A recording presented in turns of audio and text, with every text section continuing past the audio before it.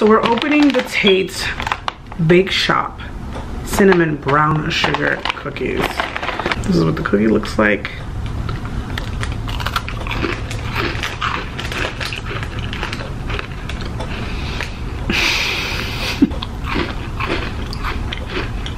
How is it that Tate's never misses? In today's episode, the dogs are chilling.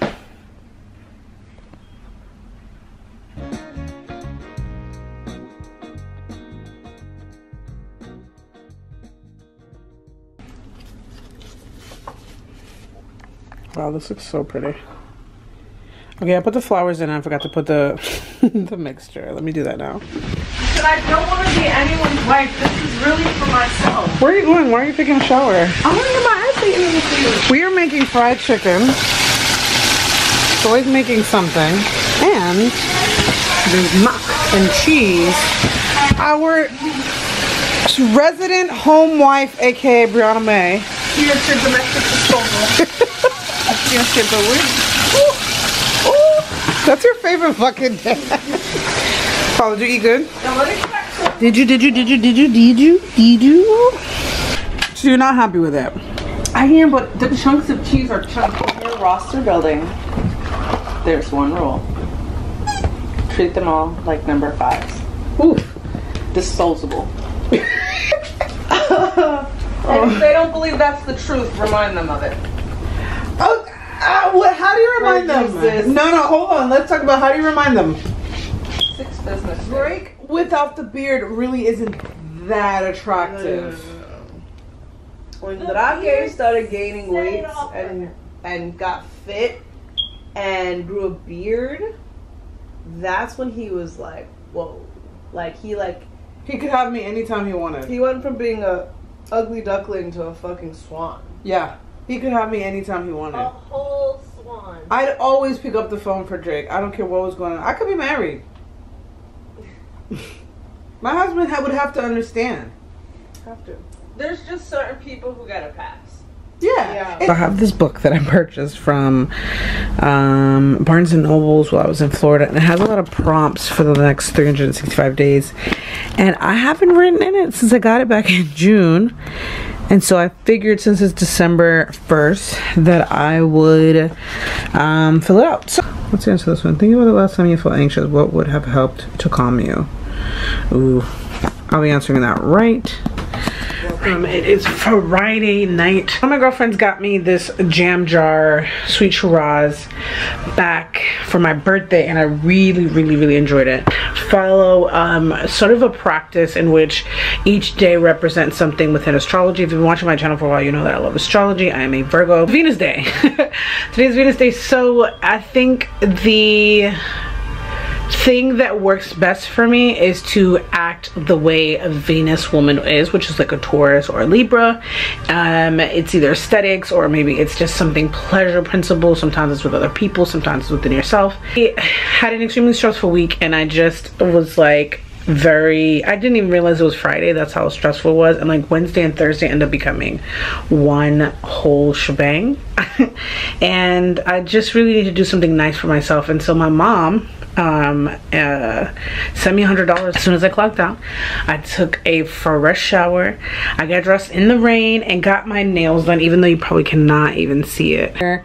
On Cloud Shine. I got them on my toes, but I fucked them up. I don't know what happened there, but whatever. I'm just happy because I went to a new place and they put the little plastic in there, and I really like that. I hate going to nail places that don't do that because it's really disgusting.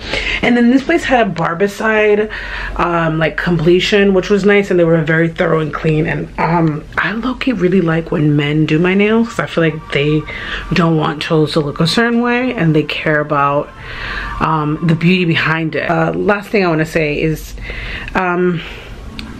the job market is probably tiresome to other people, and I am extremely blessed to have a roof over my head, to be able to even buy Chinese food and have a job and have family and friends that care about me, and like my basic necessities are met.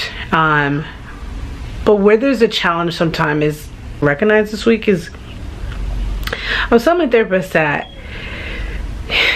she was like giving me advice about something, and I started crying, and she was like, what's coming up for you right now? I was like, it is extremely frustrating to always be resilient. When do we have a moment to be like, this fucking sucks? And I don't think enough people are doing that, because it is easier to come on social media and YouTube and be like, everything's great, and like find the silver lining. And it's like, I think there are a lot of people, especially if you are resilient, that do know that there's a silver lining in it, right? And I don't think enough people get the grace to actually complain and like just like let it out. We are so trying to go on two spectrums, which is like go from negative to positive, and I hate fake positivity and I hate forced positivity. And like, I think there's not enough of an invitation to be like, you know, today was a really rough day, I didn't think I was gonna make it, and while I'm glad that I made it and I'm able to like treat myself to like the Lord's delight, you know, these gifts, which is a great meal, you know, friends that do want to spend time with me, and money in my pocket and a roof over my head, we don't say that enough, that there are bad days. And I don't know who needs to hear this. Maybe I'm just saying it to myself, so that one day I look back on this video and be like, yeah girl, you made it.